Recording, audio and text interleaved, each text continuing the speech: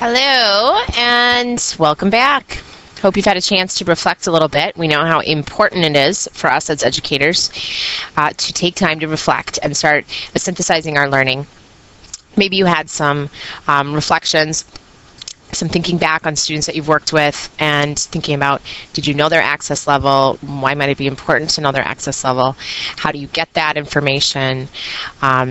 What are some of the challenges in assessment? It's a huge topic. And again, we're just scratching the surface in this professional learning module. But I do encourage you to connect with the ESL people in your building.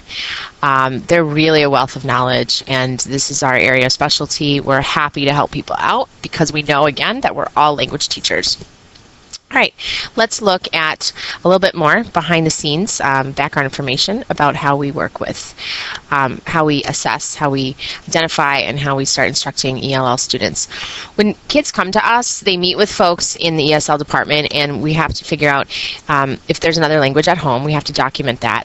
We usually right away do a home language survey to learn about the language history at home, who speaks what, how long, everything that we can to help us learn about the family and about the student. And then we do an access screener to get their language level, because again, we need to know what their language level is. This is like a shortened version of the access test that ESL teachers do right away to get a level on the kids. And then we admit them to the ESL program. Give them a choice if they're able to be in a bilingual program. If they're a Spanish speaker and they want to do that, they have the right to attend a bilingual school. If they do not speak Spanish, they have the right to have ESL services. And even Spanish speakers choose not to be in bilingual schools.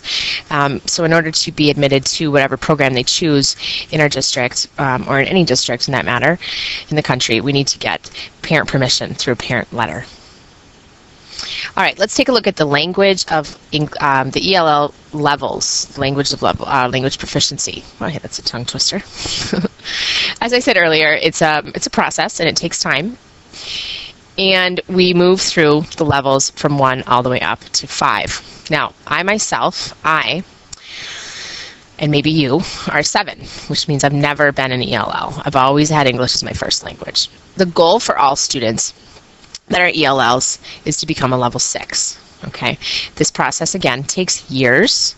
It can happen as soon as 4 years if instruction is really, really well tailored, and if the factors, the student's highly motivated and other factors are in place within the student. So keeping that in mind, it takes several years to get to this point. I mentioned it earlier, I'm going to talk about it again. Huge piece of second language acquisition is understanding the difference between that social language, playground language, or BICS, as it's called by researcher Jim Cummins, basic interpersonal communication skills, and then that other language that takes longer and is harder to see often when kids are just talking, but you can see it in their reading and writing, and you can see it in their academic performance. That's the CALP, the academic language, the cognitive academic language proficiency. This is what takes a long time to get to. Kids here are developing their BICS. They're getting really, really good at that playground language, but boy, does it take a long time to get that deep, deep knowledge base and usage and command of the academic language. As I mentioned before, Jim Cummins is the guy who kind of put this theoretical framework together for us. What's important for you to know about it, again, is that it just takes a couple years for the BICS to come, and it definitely takes longer for the CALPs to come.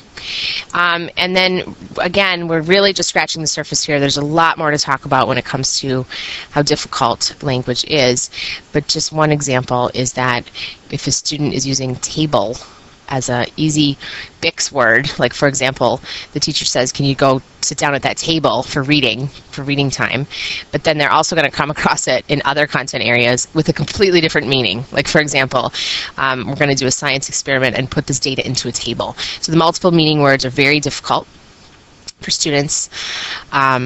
Slang is very difficult for students, but again, they do pick that up pretty quickly.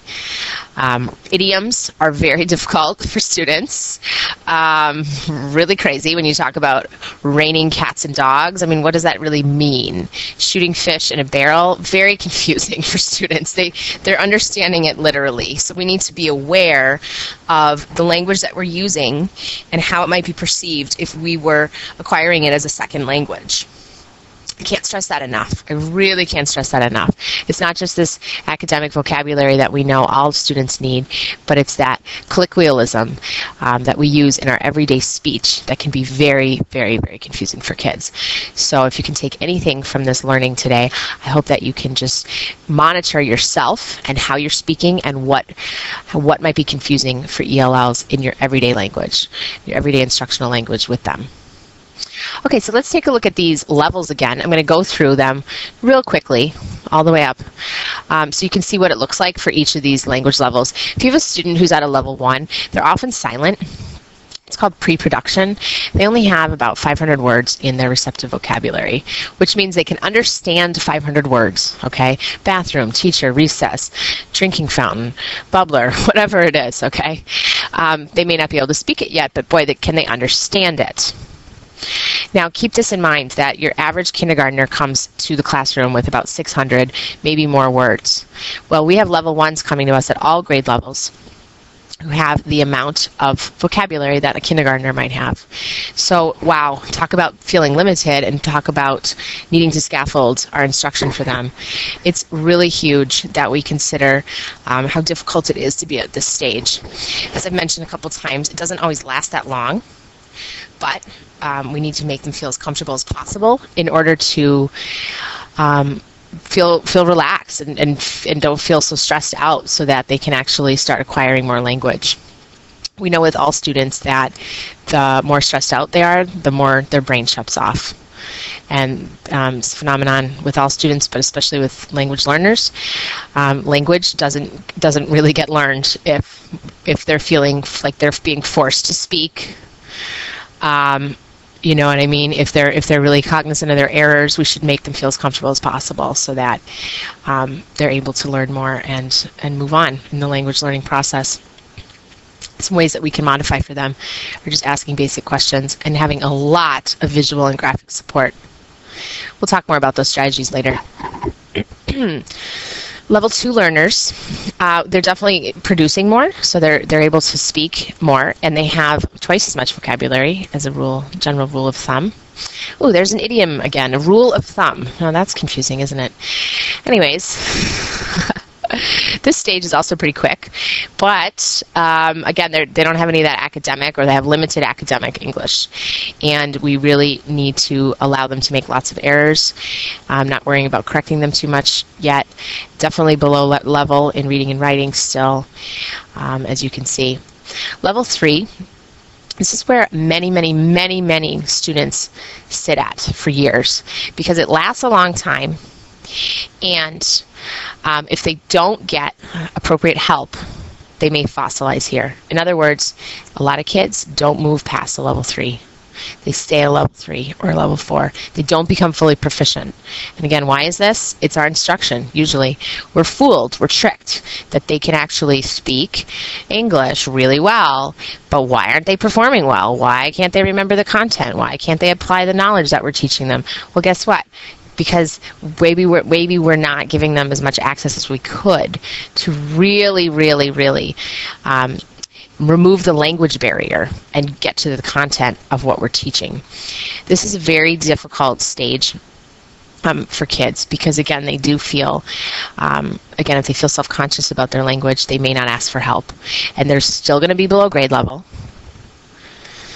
And you're going to see it. You're going to see it in the data. But this is where we can target our instruction. We can really, they're using more vocabulary, but we can provide more vocabulary instruction for them. And we can provide lots of other strategies for them to move on.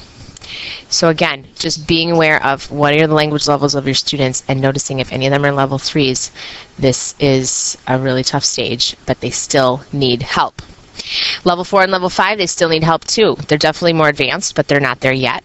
You can see they have a lot more vocabulary words in their acumen, and they're moving into more academic language, a little more than level 3, and they're able to write and speak with less errors and get into more technical structures of language and vocabulary, but again, often still below grade level, still need help. Level 5, they're almost there, they're bridging, and they really read and write and speak is comparable to a native speaker. Definitely getting that academic language down. But again, they're not always proficient, especially in literacy. So we really want to make sure that we monitor them and give them occasional support. They might not need as much as a level 1, 2, or 3, or 4, but we really still need to make sure that they get extra help.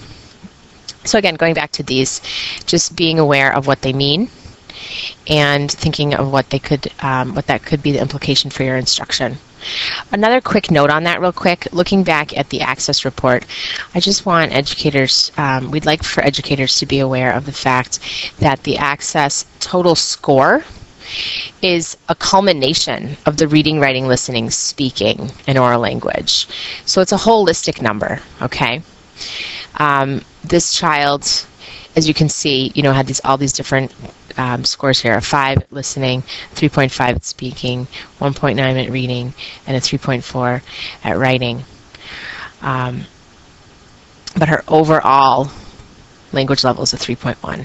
So this student is a level 3, okay? When you look at the breakdown, sure, they're a level 5. She's level 5 in listening and all that, but composite-wise, the reading and writing is weighed more, okay? Because we know literacy is huge. It's part of that academic language. Overall, it comes out as a 3. So this child is a level 3, and she is at the stage that is critical to get extra support. Okay, otherwise she might not make it to the level 4, level 5, and then eventually where we really want her to be is to be able to exit the program and not get any support and really become fully English proficient.